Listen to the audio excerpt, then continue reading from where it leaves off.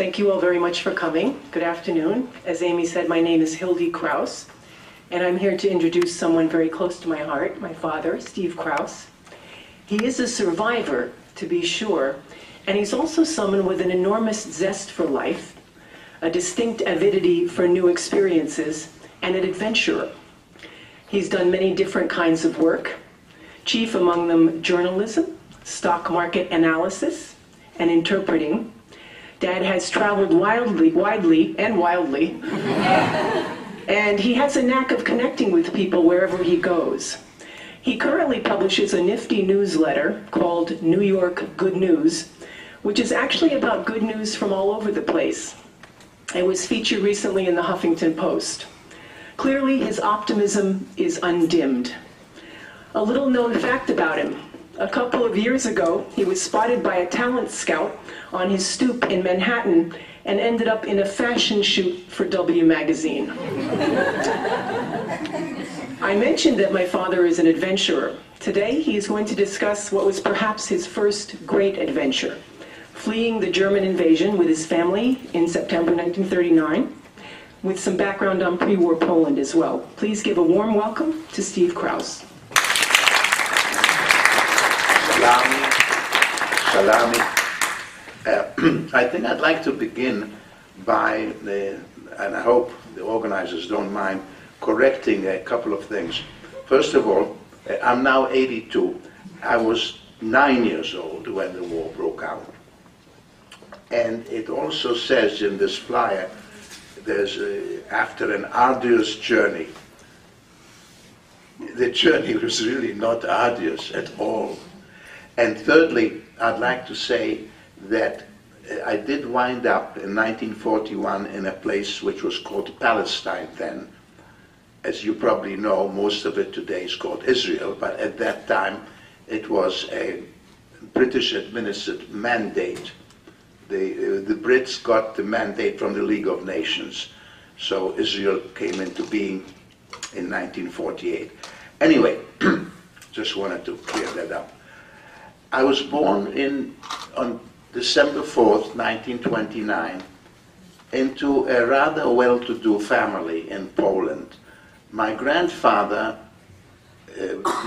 became, I would think, one of the richest Jews in Poland. After World War I, he was joined in his firm by his son, and although they started by selling Singer sewing, my grandfather got the agency for Poland of the Singer sewing machine, which at that time was, was a revelation, because most clothes, I think, were made by tailors. And my parents were also rather extraordinary people. My father fought in World War I in the Austro-Hungarian army. His father was a doctor. My mother was one of the first women lawyers in Poland. They were also, both of them, pioneers of skiing in Poland, and they met on the slopes. That's how they met. So my life in pre-war Poland was very comfortable. I still don't know, and I only have one aunt left, and I may find out from her, how it is that my family was so well-to-do in the 30s with the world gripped by a terrible depression. And we were very well-to-do. My father became the vice president of a large insurance company. My parents separated sometime in the mid-30s, but when war broke out, my mother told me much later on, he came and said, "My place is with you." So we rode into exile very comfortably in the limousine. I think it was a Packard, the limousine which my father's company had, given to him, and with our chauffeur. I remember the outbreak of the war. I was 9 years old. We lived in a rather comfortable apartment. I was all alone, and I don't remember it was my governess or a maid my parents had probably gone out to see if they could get anything from the banks, which, of course, they couldn't. The war broke out and the banks closed their doors. So I was all alone, and all I remember is looking out of a window and a plane high up. I didn't hear any bombing, and I don't know, might have been a Polish plane, it was probably a German plane. As you might know, of course, Warsaw later on was heavily bombed and besieged by the Germans, held out for quite a while. We left at night, and I remember the streets full of people leaving the city. And I remember a long line of nuns walking. We rode away in this car, and I think already the car was pretty full because people didn't have a car, but they had gasoline. So they traded places in the car for gasoline. So I think possibly, although this was a large, comfortable car, there may have been 8 adults and 2 children. One of the things I remember is someplace in our flight to the east, we stopped in some town, and I was in my pajamas, I think, and I bounded out of the car because it was morning and there was a newspaper kiosk. And I went there and I asked whether my favorite comic book, because it was, let's say it was Tuesday, and on Tuesday I would buy this comic book. And the lady that ran the kiosk sadly said it didn't come from Warsaw this time. Anyway, we wound up for a while. There was a rather dramatic time at the crossroads, and I guess the adults was, there was a crucial moment. Should we keep going east into the Soviet Union or south to Romania? And I remember it. It was a crossroads, just countryside, crossroads, and I guess a discussion among the adults. And the chauffeur, who I think was a socialist, said, no, let's go into the Soviet Union, I'll work. My father had a doctorate degree, so Dr. Kraus will work, it'll be all right. And my mother said, no, let's go south into Romania, which was a very wise thing to say and do, because the Soviets did not look fondly on professionals, on people with soft hands. My father might have wound up among the 10,000 Polish officers and professionals executed on Stalin's orders at Katyn a year later. So on the way to Romania, we stopped at a rather nice estate of some friend of my father's, I think.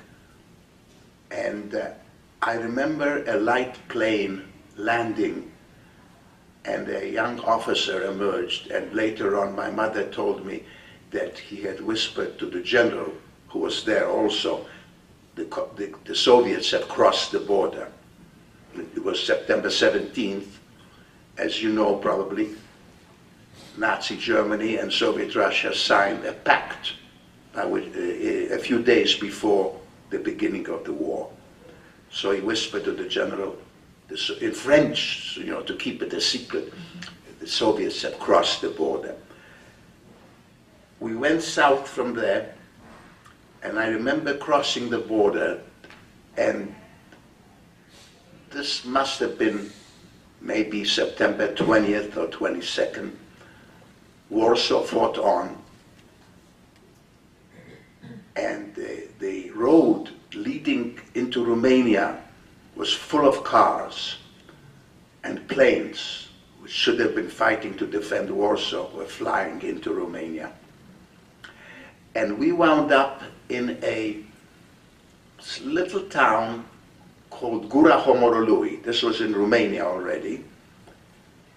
And the rather dramatic memory I have, we were staying, I guess, in a pension or a small hotel.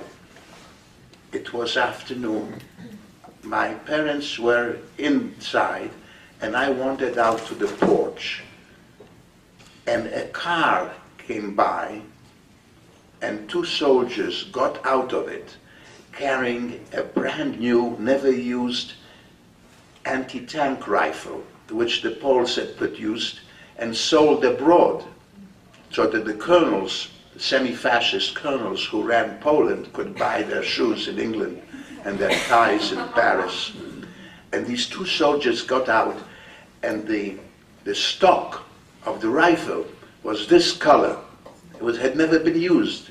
And just then, and I'm not making this up, somebody turned on the radio, and a voice came out in Polish. "This is Radio Warsaw. Warsaw fights on." And here was this rifle in Romania. I don't think we stayed, by the way, Góra Ploiești was in Transylvania. And you know, maybe I'm making this up, but there was something weird about that countryside. Anyway, we went to a rather large town north of Bucharest called Ploiești, with large and very important oil fields. And we stayed in a villa. I mean, it wasn't our villa, but I guess my parents rented a room or a floor. As I said, our escape was really not arduous. And I do remember one night going up on the roof with my parents, and the entire horizon was aflame. British saboteurs had set fire to the oil fields because the government of Romania was already flirting with Nazi Germany. We stayed for a while in Ploiești, then we went to Bucharest. And although I didn't see it, I heard that the soldiers in the Romanian army were barefoot by the Royal Guard, because we stayed not far from the Royal Palace. The Royal Guard was gorgeously attired, like from a 1930s Ziegfeld operetta, you know, very colorful uniforms. And we stayed in Bucharest for a while, and then, as I like to call it, the ground started getting warm. The government of Romania started getting closer to Hitler, so we left for Yugoslavia. Now, Yugoslavia was important to us because one of my aunts had married a Yugoslav, and he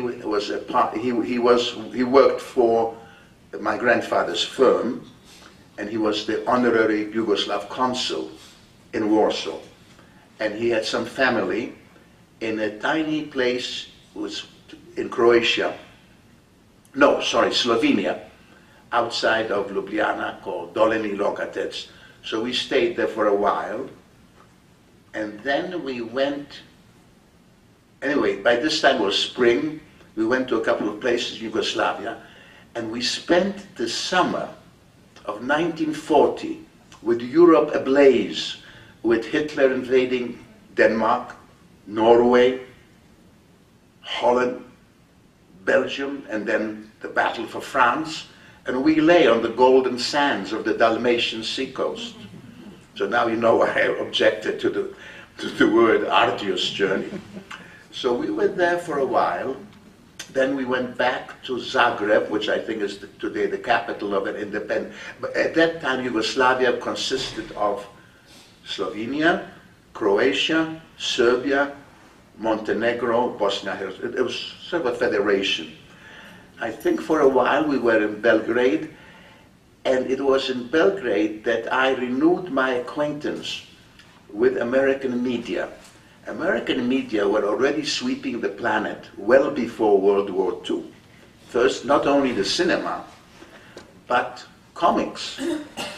And already in Poland, I was reading comic books, which actually they weren't comic books, they're called little big books. There would be one page of text and a photo, and there would be Tarzan, Flash Gordon, Sergeant Preston of the Northwest Mounties, I think. And once we got to Yugoslavia, the main newspaper, which came out of Belgrade, was called, and I believe it's still, it's still coming out, it's called Politika. And every Thursday, they had a comic supplement.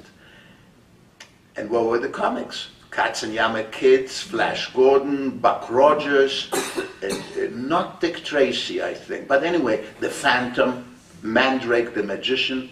I think most of you are too young to remember that. Well, I can see some faces in the audience who are close to me in age, so I think they remember those comics. Now, I think you probably know that children pick up the language very quickly.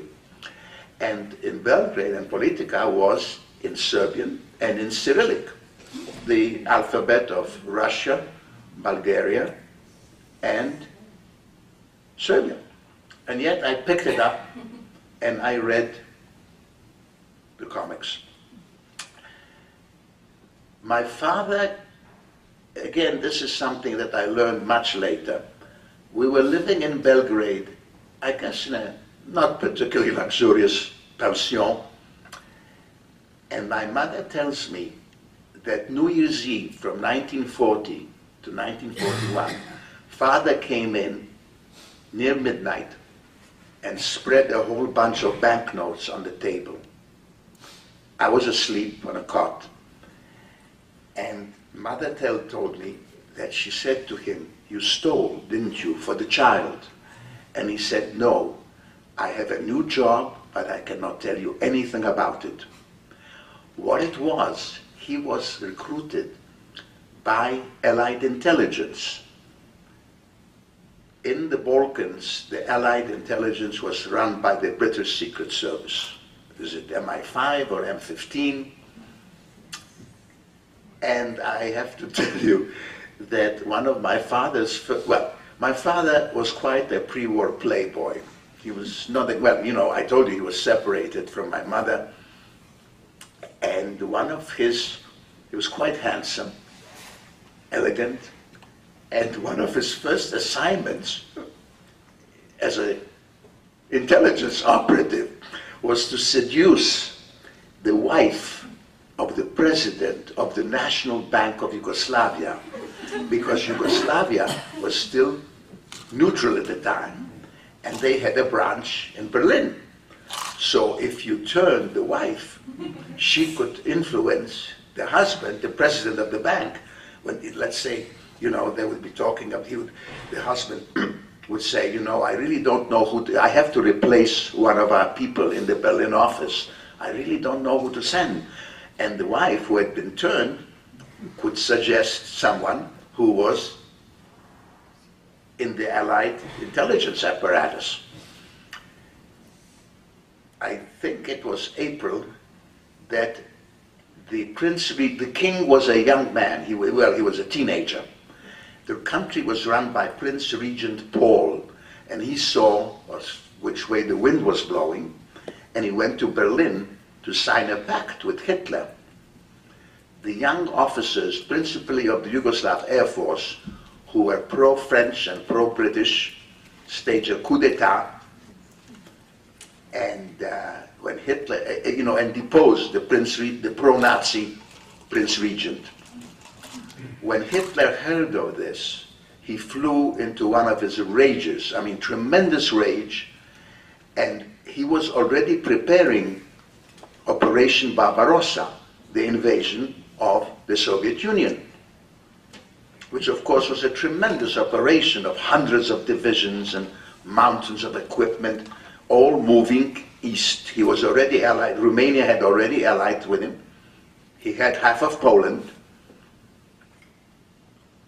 and he flew into a rage, and I believe he pounded the table. Goering, his Air Force chief, was there. He turned to Goering and he screamed, "I want Belgrade destroyed.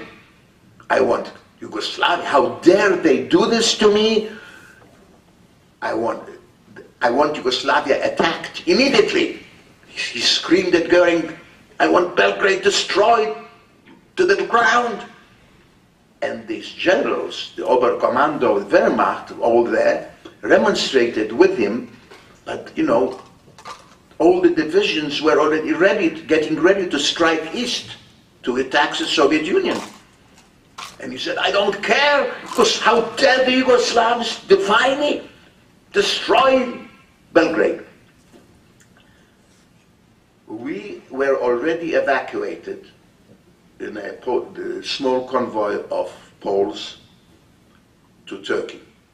Father was still there, and he left Belgrade on the last train to Saloniki in Greece, before the Panzer divisions striking from the north, from the east, from Bulgaria, cut the Belgrade railroad line. So he was evacuated in a convoy from Greece to Egypt, bombed, the convoy was bombed, and we were in Turkey, and we went to Istanbul by train. I don't remember that much of Istanbul. I think Mother and I walked around. I have a vague memory of the Santa Sofia, the famous cathedral, but not much. And then, this is 1941, we went by the Trans-Anatolian Express to a harbor, a port city called Mersin in southeast Turkey. I think now it's kind of an important port, but it was kind of small. It wasn't that big at the time. And we waited there. At this point, I don't know how many of you believe in God. I happen to believe in God.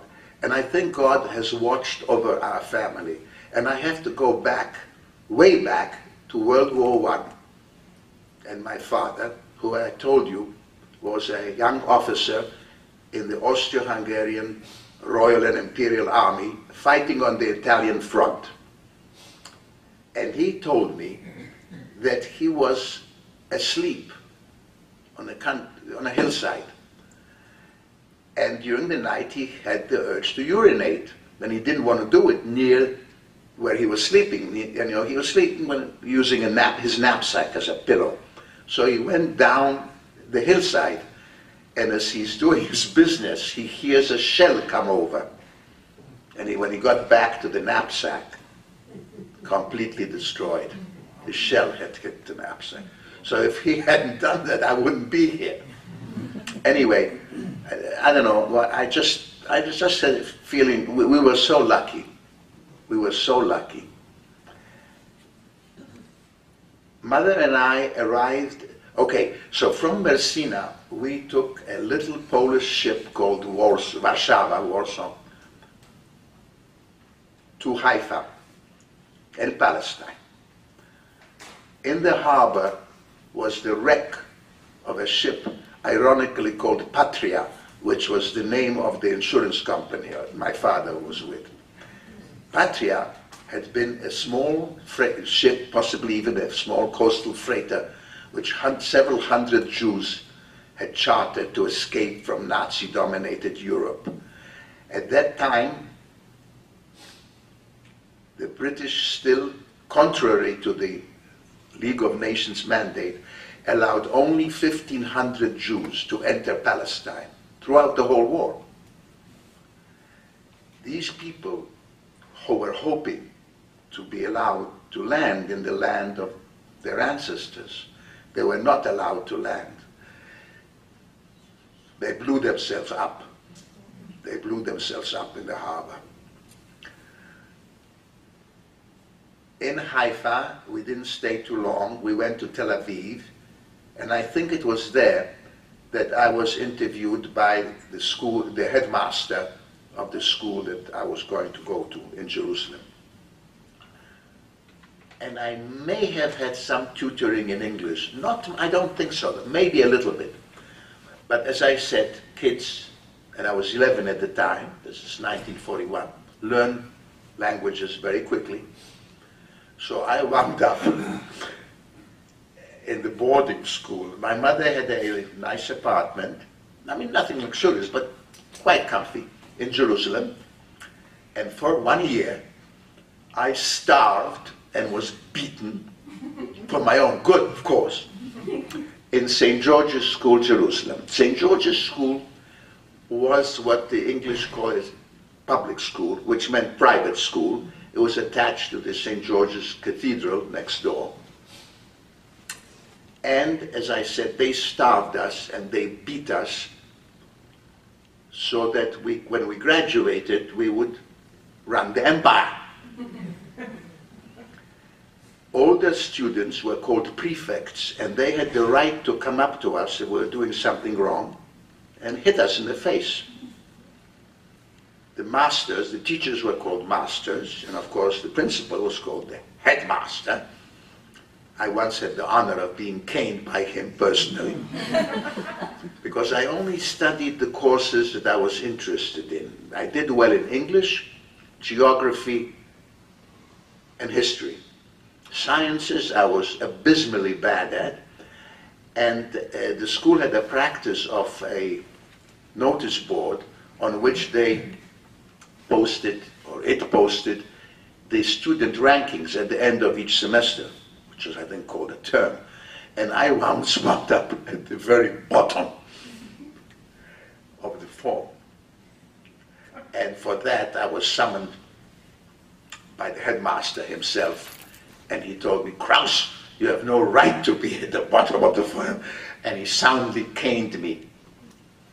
And some of the canings were quite severe. They, you know, we were told to drop trowel, and I think sometimes the caning would draw blood. I think the next term I was number 2 in the class. I got with it. We played what we called football, which is called soccer in this country, cricket, and at that, okay, so the years advanced. I was, you know, I was 42, 43, 44, and the war was going on. The school did not particularly imbue us with any flag-waving Brit patriotism, but I guess we just felt for Britain. After all, Britain under Churchill's leadership did fight alone against Hitler until 1941. And I felt badly, and maybe other students did too, because the war was being taken over to some extent by the overwhelming number of US troops and US ships and US planes. So until 42, 43, Britain was the number 1 power fighting Nazis, but then it became almost a junior partner to the US. I was in that school till 1947. Some of my family had already come to the US, including my uncle. Grandfather had a son and 4 daughters. Again, I'd like to go back a little bit. On both sides of the family, my grandparents, the father of my mother and the father of my mother, and well, I should say the 2 sets of grandparents belonged to the first generation of Polish Jews who wanted to be Poles. They would not give up their religion, but Yiddish was not spoken, Polish was spoken, and even more significantly, my grandfather, my mother's father, changed his Jewish name of Tobias to Theophil, and his son, his only son, was called Władysław, a very Slavic name. My mother had the name Halina, which is, I think, of Greek origin, but then another daughter was called Bronisława, again a Slavic name. Eva and Janina were not Slavic, but my father was called by his father Mieczysław, again a Slavic name. So as I said, Walter, he called himself Walter because Władysław was probably too difficult for Americans to say, just as my father called himself not Mieczysław, which was his first name, but Victor, which is my middle name. Walter was already here, and he had established himself in the old family, because before the war, the family was, my grandfather, Theophil Glotzer, and his son Walter, were so successful that the family really owned a conglomerate from dealing in textile machinery, sewing machines, etc., they branched out into office machinery. When Walter managed to get to America, he went back into the same business, excuse me, and he also got from the Swedish company, for whom he had distributed adding machines and other office machinery in Poland before World War II, the right to distribute in North, Central, and South America, which was meaningless at the time because there was a war on and there was very little traffic of these machines from Sweden to the US. After World War II, he still had this right on paper, which meant that somebody else was doing the distribution, but he would get a dividend check and he had to go to the bank every month with a very substantial check from the Swedes. The Swedes also treated my grandfather very well. My grandparents survived the war. Grandmother, my mother's mother, died of natural causes, I think just before the war ended. Grandfather survived and went to Sweden, where his former Swedish associates, I think, took care of him. But he died in Sweden. Okay, in 40, as I said, the Brits had this mandate from the League of Nations, which they violated. Why? Oil. Oil.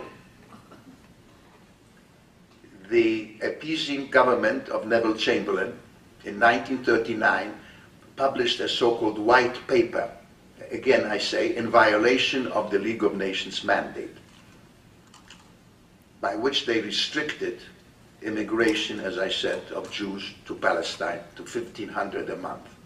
And even though Churchill, as you all know probably, came to power in 1940, it was still important for the Brits to stay on good terms with the Arabs.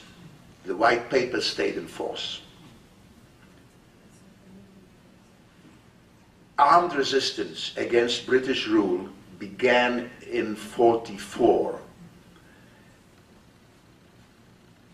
One of the more radical Jewish resistance groups was called the Irgun Tzevai Leumi, headed by a chap who was named Menachem Begin, a sergeant in the Polish army who deserted from my father's intelligence unit.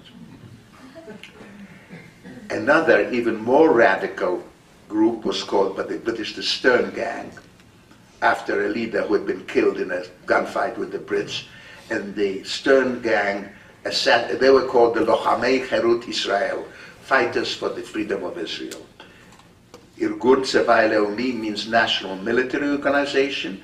The Haganah, which later became the Jewish army or the Israeli Defense Force, Haganah means defense, and it came into being 20s or 30s as the unofficial army of the unofficial government of Jews in Palestine, called the Jewish Agency. And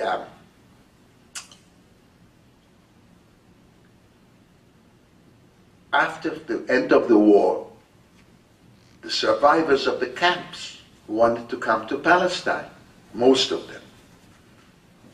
90% of Polish Jewry died in the concentration camps.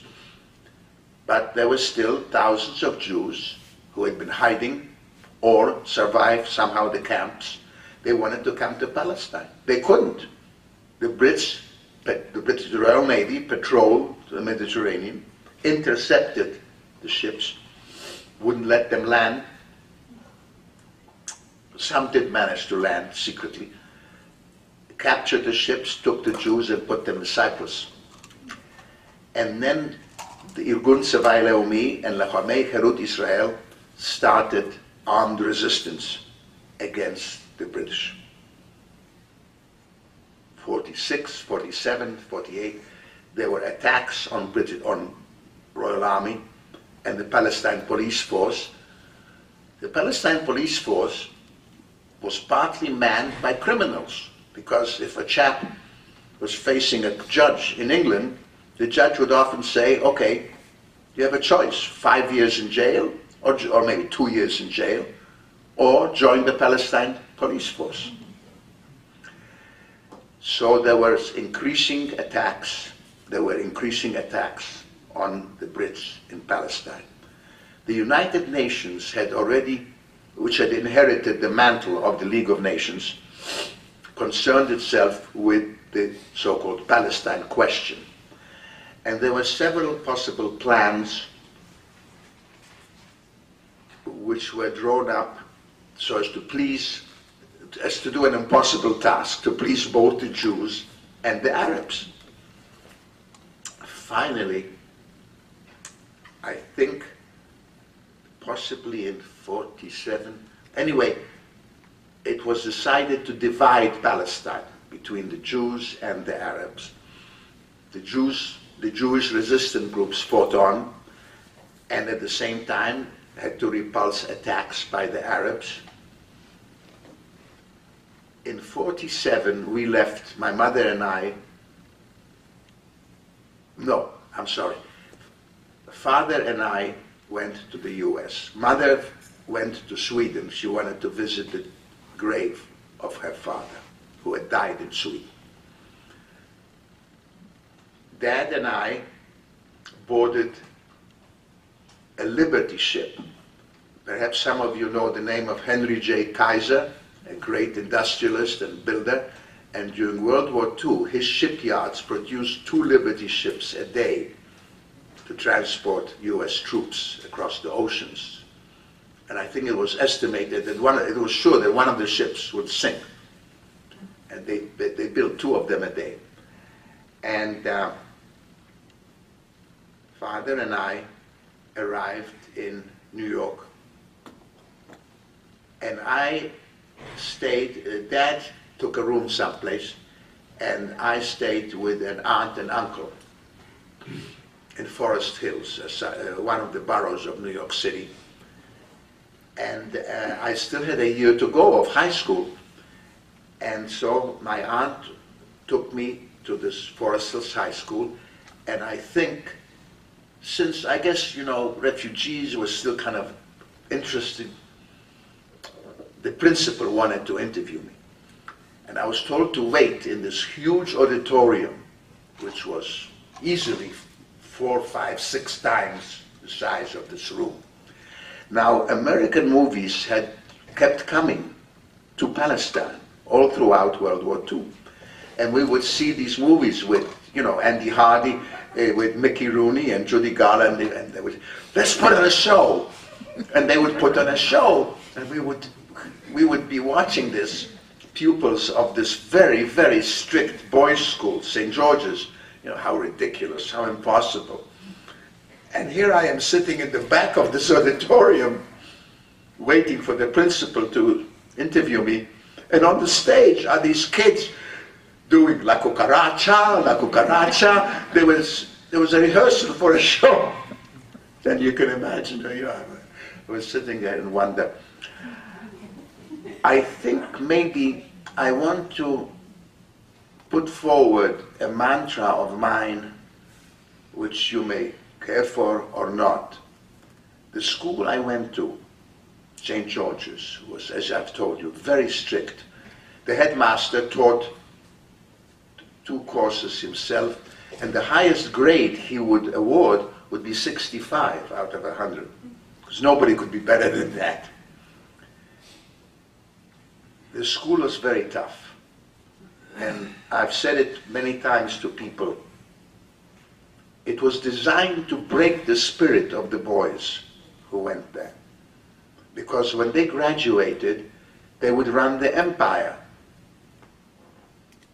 The map of the world until the mid-40s, 1/4 of the map was this color, red. The sun never set on the British Empire. And the boys who graduated from this school, whose spirit would go out to administer the empire and follow and obey any order that would come from London, any order. And some of them would become generals. or ministers of the crown. Those boys whose spirit was not broken didn't become ministers. They became prime ministers. And they did not become generals. They became field marshals. Because, and you'll be happy to hear, I'm about to end my talk. I think it was in McSorley's, a wonderful age-old bar in New York City, with the walls covered with old photos and drawings and mottos. I read, "Let us thank God for the nails that pierce our sides, because they put iron into the system." Thank you very much for listening. Salami. I don't know, I hope I haven't bored you too much. Do you have any questions? More questions? I am going to be carrying the microphone around if anyone would like to ask any questions. I guess I've stunned them into Did I see an arm over there? You didn't receive any formal Jewish education? None. None. It would have been advantageous for my parents to convert to Catholicism, the religion of Poland. They did not. They did not. No. No. And of course, in the school I went to, I guess you would call it the grade school in Warsaw, there would be a religious class, and I might have been the only Jewish boy, and I would go outside and wait in the corridor. No. None. Yes. Thinking about your perspective, I'm sorry? just reviewing the perspective that you have and what you have been through, what do you see in terms of what happened in the United States and Israel? Do you have any perspective on that? What do you mean what happened? I don't understand what you mean by what happened. Okay, I'm saying the life that you led and the experiences that you have give you a unique perspective. And my question is, looking at the current state of affairs in the United States and Israel, what are your political views? Would you care to share them? Well, I think you probably know that Israel is called our aircraft carrier in the Mid-East. It's the only country that we can depend on. Remember, it's practically next door to the Suez Canal. I don't have to tell you how important the Suez Canal is. I don't think that Jews are as influential as some people who don't care for Jews claim, but I think Jews are influential in this country. They're a minority. I forget how many. I mean, they're a small minority, but still, in both finance and particularly in show business, in the media, there are many Jews. And I think practically every administration we've had, either Republican or Democratic or Democrat, has seen Israel as a very important ally, an ally that we can always depend on, and who depends on us. Does that answer your question? Yes, it does. Thank you. Anyone else? Okay. When you became a... Well, hold on. When you became an adult... Could you speak a bit louder? When you can you hear me? My hearing is not perfect. I am, but my hearing is not. Mine as well. Now can you hear me? Yes. When you became an adult in New York and lived in New York, what was your vocation? What kind of occupation did you have? Okay. You want to know my work? What? Yeah. I went to first I went to New York University, and I didn't do too well, and I transferred to George Washington University in the fall of 1951. George Washington University had a weekly student newspaper called The Hatchet. You all know the legend about George Washington and the cherry tree. And I wandered into the offices and offered to write a column. And I figured since the paper was called The Hatchet, I would call my column the Kraus Nest. And that was the beginning of my journalistic career, which ended when I wanted to write a column asking why there were black students from African countries at George Washington, but no black students who were Americans. They wouldn't print it. And I was received by the president, Cloyd Heck Marvin, the president of the university. He had me to tea, and he explained that the case, what was the case, the famous segregation case? Brown versus Board of Education. Thank you, Cal. Brown versus Board of Education was before the Supreme Court. He himself was a member of the Cosmos Club, which was the club, and we know all the big people belonged to it. So I'm sure he was intimate with the Supreme Court justices. And he explained to me that he understood my position, but it was the case, you know, the whole matter was before the Supreme Court. And then he preened himself on the fact that when the Daughters of the American Revolution refused Marian Anderson the permission to sing in, was it Constitution Hall? He welcomed her in a smaller hall which belonged to the university. I didn't write for this paper anymore.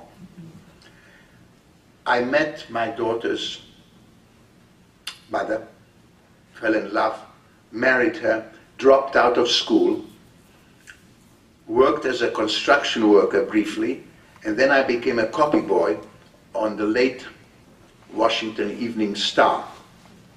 And I even carried either dispatches or photos from the Army McCarthy hearings. I was drafted, took basic training, etc. And then you see, in the Army, there's a saying, there's the right way, the wrong way, and the Army way. I can see heads nodding. Since I passed two Army tests for European languages, Polish and French, the Army sent me to Alaska. And when I arrived at a Ladd Air Force Base, which was outside of Fairbanks, where there was stationed the 4th Infantry Regiment, the second oldest infantry regiment in the US Army, I was being, we were being processed, and the sergeant says to me, "Okay, Kraus, what did you do in civilian life?"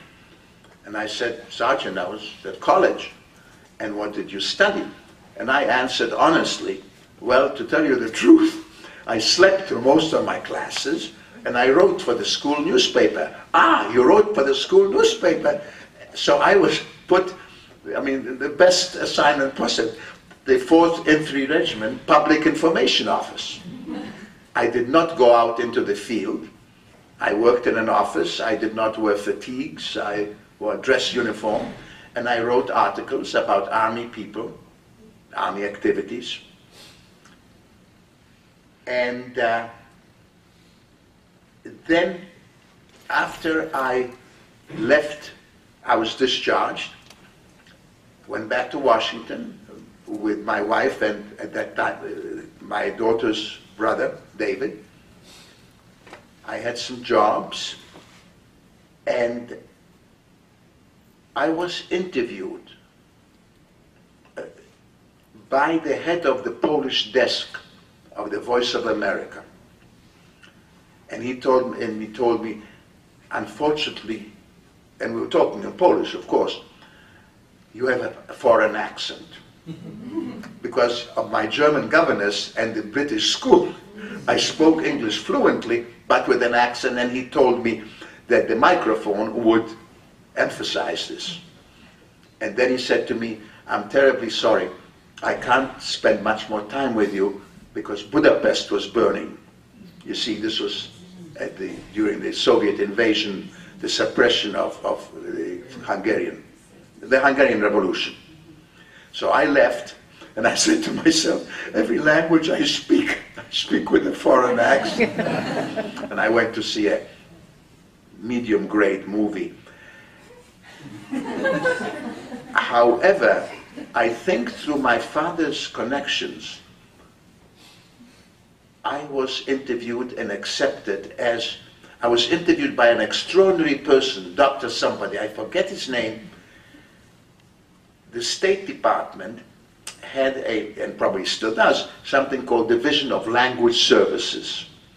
And somebody during the Cold War, we're now in the later half of the 1950s, somebody, probably not a committee, came up with a brilliant idea. It was called the Leaders and Specialists Program, by which people, possibly from all countries, probably from the Soviet satellite countries, including Poland, important people were invited to the United States. They would tour the United States and they would be put in contact with their professional colleagues. Most of them, of course, did not speak English. So they needed a contract escort officer / interpreter. You're looking at it. So I had a very interesting job taking these people around the country, and I've probably seen more of the US than many people born here. I even took around a film director, and we were invited and present at the Oscars. I came back from the first trip, which was a group of agricultural scientists, and through a friend, I dropped in at the offices. You know, in those days, late 50s, there wasn't all the security stuff. You just walked in.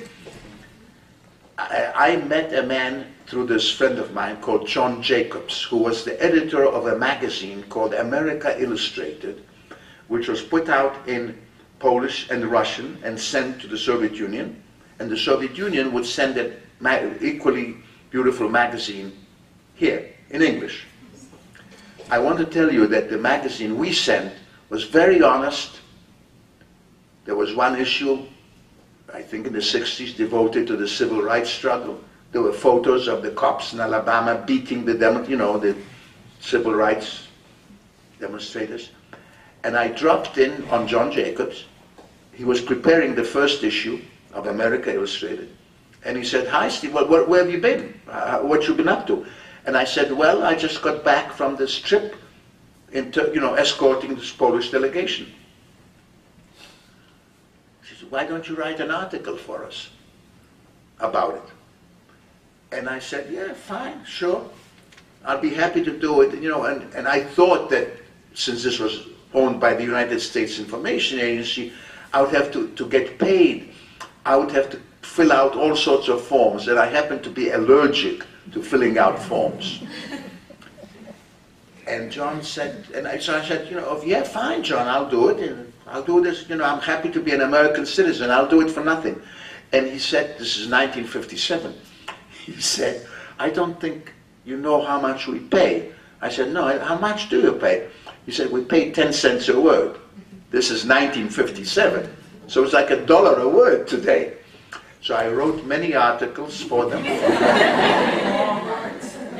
I wrote many articles. Then I moved, I divorced Hildy's and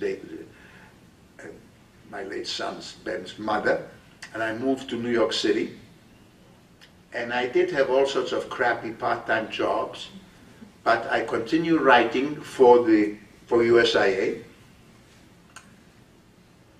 If I still have your attention, which is marvelous, I want to tell you that after the war, Churchill went to his school, which was like St. George's, a good old-fashioned public school, and he said to the boys, "Remember the motto of the old school, never give up, never give up, never give up." I wrote an article about Consumers Union, Consumer Reports. Unlike the other articles I had written, it was rejected. I was told to rewrite it. I rewrote it, and the second version was rejected. And John Jacobs, the editor, said, well, you know, Steve, maybe we should just drop it. And I said, no, let me rewrite it. And the third version was not only accepted, but was published both in the Polish and Russian versions, which made me feel, I mean, I was only paid once, but very good. And I continued to have assignments, you know, from the State Department, the you know, escorting. And in '67, I began writing for a so-called underground newspaper. It was called the East. I lived on the what we old-timers called the Lower East Side. Now it's called East Village. And a newspaper began publishing the day that Nixon was elected, called the East Village Other, which was a very radical paper, sex, drugs, and rock and roll, of course, opposition to the war in Vietnam. So I began writing for them. And then when that paper folded, many of us went to a anarchistic but sex newspaper called Screw Magazine. Any other questions? Well, just let me say, I did write 2 books. I'm guilty of 2 books, one for the National Student Association called Work, Study, Travel Abroad, and the other one was called Variations in Love, which was kind of a guide to seduction. I am now semi-retired, but I published my own newspaper, as Hildy said, New York Good News, which is nothing but genuine good news. Another question, Ed? Yeah, my question consists mainly of 3 parts. I'm sorry? My question consists of 3 parts. I was afraid of that. And is mainly about like what we see now, conflict, Palestine and Jerusalem. I'm sorry, what I see now, what kind of conflict? The conflict between Palestine and Israel. I think both sides are, I was about to say assholes. I mean, this endless fighting, this endless bickering, this endless fruitless negotiations is ridiculous. Why the hell can't they come to terms? I look forward, if I may just add one more thing, way in the future to a Semitic Mediterranean confederation of all the Arab countries and Israel. Way in the future perhaps, but I hope it will come to pass. Second question. Yeah, that our future would be the last part I thought about, but the first part would then be, as you lived there before the state of Israel was found. Yes. Can you describe how the living between, or how people lived there, Israel, or Jews and Arabs? How was the living? Okay, at that time, as far as the Arabs were concerned, there was a small, very well-to-do, very small Husseinis, Nashashibis, wealthy class, very small, and not particularly large middle class, shopkeepers, etc. And I think most of the Arabs were quite poor, lived on the land. And as far as the Jews were concerned, Tel Aviv was already quite a bustling city. The Jewish part of Jerusalem also. So I think many of the Jews were reasonably, comfortable. Not maybe rich, but comfortable. And a great many lived on the communal settlements. There were various kinds of communal settlements. But I would think at that time, then, not now, quite maybe a majority of the Jews in pre-Israel Palestine lived and worked in the communal settlements. How did they get along? Yeah, I think the question is at that time, how did the Jews and Arabs get along? The Arabs rose in armed conflict with the Jews. 1928, 22, 28, and then encouraged by Hitler and Mussolini, in 36 or 37, there were armed conflicts between Arabs. And you see, the leadership of the Arabs resented the Jews, not just because they, the women and men wore shorts. They were bringing modernity to the country. And the elite, the small Arab elite, didn't want most of the Arabs to get ideas, to improve themselves. They didn't get along. Do you have another question, or that was like all the last in there?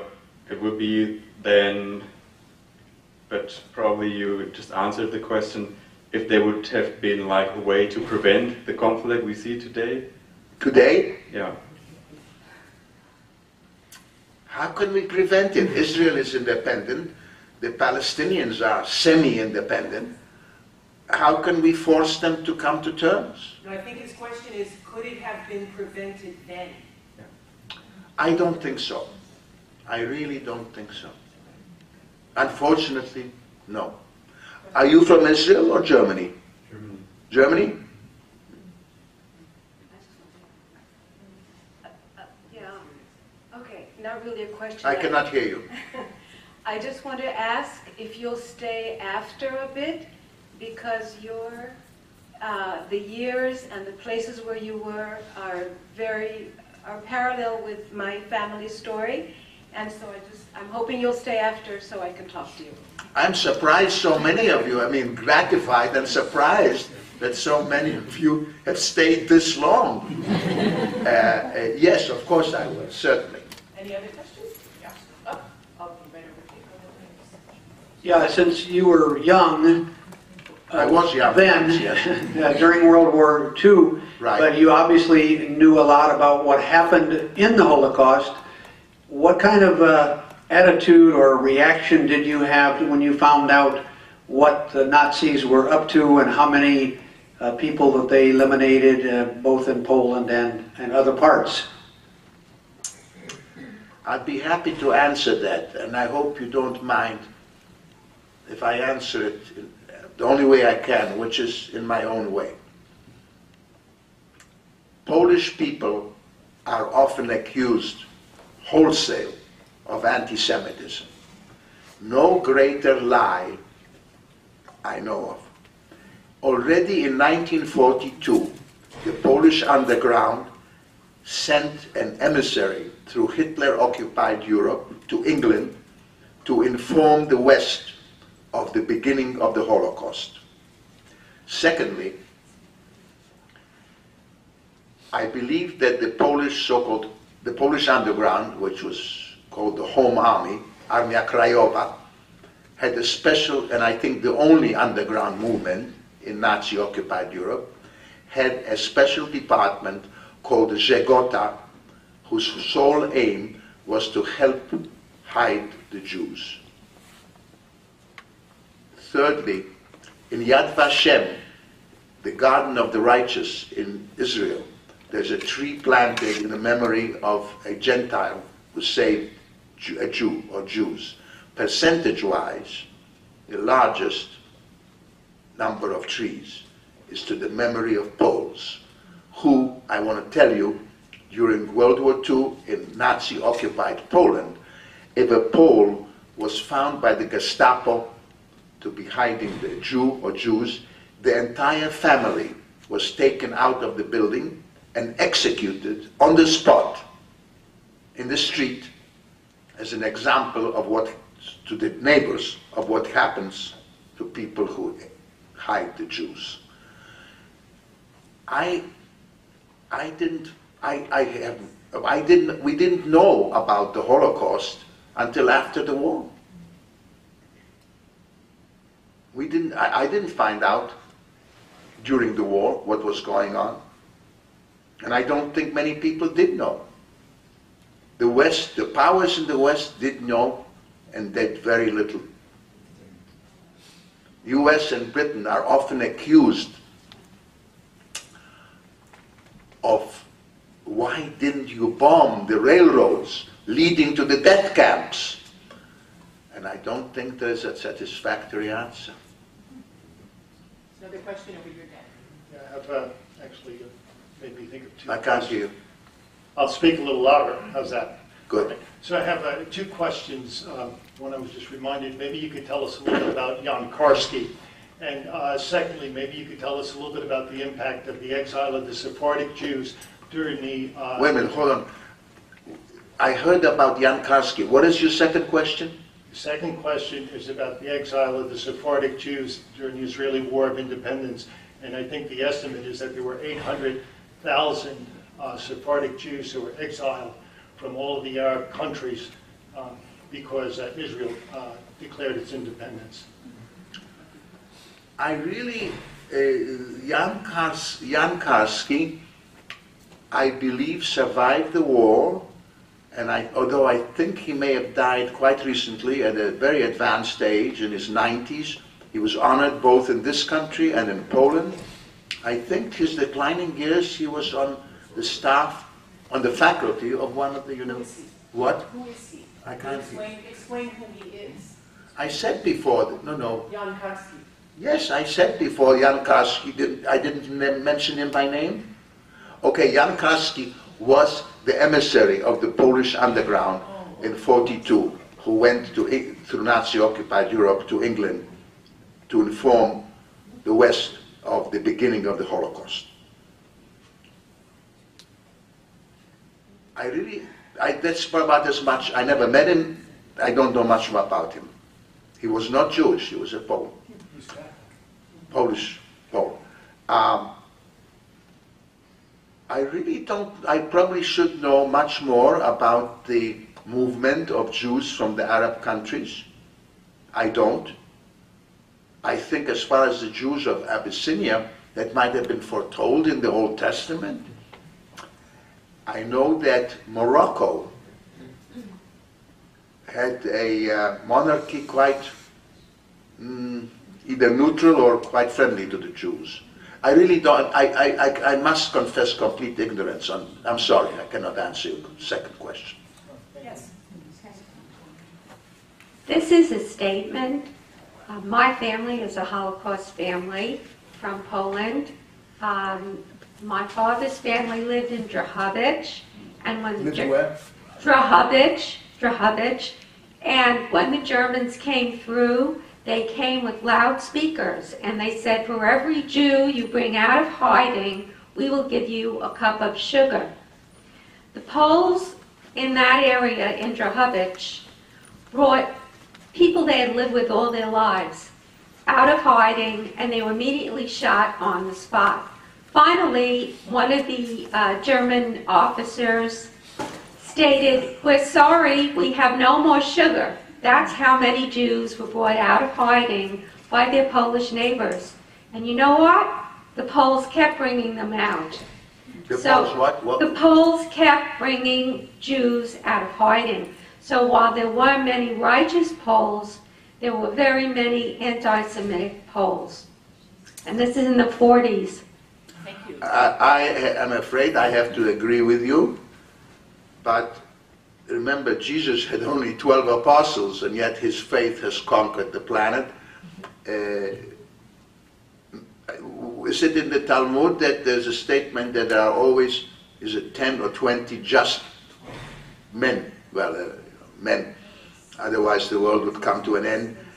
I'm afraid that what you said is probably true, but I personally, it might be of interest to you, am a volunteer in New York City at the Jewish Foundation for the Righteous, and the foundation supports the hundreds, now there are about 800 left, of the righteous Gentiles. And you're probably right. Most of the Poles were either neutral, or there were some that, did help the Nazis. But I honor the ones who at the risk of their lives, and not just their lives, but of their whole family lives, helped the Jews. Can I just interject something that in our family, Dad's parents were hidden in Warsaw during the war. No, we have another. No. Okay, Well, let me correct. Let me finish that. And then other relatives were hidden with Christian families in Warsaw. Vanda was hidden, right? She was passing as a Christian. So, Here's your mic. Oh, sorry. I just wanted to point out that several members of our family were saved by Christians in Poland, because at least one of them Vanda, Dad's cousin, was hidden with a Catholic family and was passing as Christian. She was in the resistance. Not only that, but Janina, one of my mother's sister, married, I think I mentioned earlier on in my talk, married a Yugoslav, and during the war he hid them, and he's honored in Yad Vashem. There is a tree to his memory in the Garden of the Righteous in Israel. So maybe one more question if there is one? Okay. I'm frankly surprised and gratified, I must say again, that so many of you have come and stayed. This is just so you... Louder, please. This is for your information because you obviously are a very bright, curious... Could you come? This is just for your information if you want to know about the North African refugees, the 898,000 that were created in pogroms initiated by the Mufti, by the way, who was Hitler's commandant for Yugoslavia and had a blueprint of Auschwitz was going to be his reward. He would build in Palestine if he would prevail. But there's footage. If you go to, if you Google, I don't remember the name of the organization, Mufti Hitler. Okay, you will come to an organization whom Tom Lantos, may he rest in peace, congressman from Los Angeles, finally brought under the last administration to the Congress. And it details basically, it's a long story, that the Mufti wanted to stir the pot after the war. So purportedly, they were offered a deal that they would get a half of Palestine, and Meir said, you'll take the north, and he said, I won't take anything. He wants war. So in any event, whatever is the lead up, there were created 898,000 Jewish refugees when the State of Israel was declared all of Northern Africa, Transjordan, because they were told that the Jews took all of the land, and he was offered half. And so communities that had gotten along for 500 years, 300, it was pogroms again, Kristallnacht again, but this time countries took them. And they went in front of the United States Congress last administration. It didn't get very far, but if you want at least the history, the newsreels, that you may decide for yourself, if you Google Grand Mufti Hitler, it's the affidavits of the grandchildren, some who still survive, who experienced it, who brought it to the attention of the United States public, if you want to know. Thank you. Thank you. Thank you. Okay. Thank you very much, Mr. Kraus. And thank you everyone for coming tonight. Thank you very much for coming and listening so patiently to my story. And we have further events planned in November, and if you want to take a flyer in the back in honor of remembering Kristallnacht, there are a number of events in November here at UCSD, not just academic, but also of music. So, thank you very much. Have a good evening.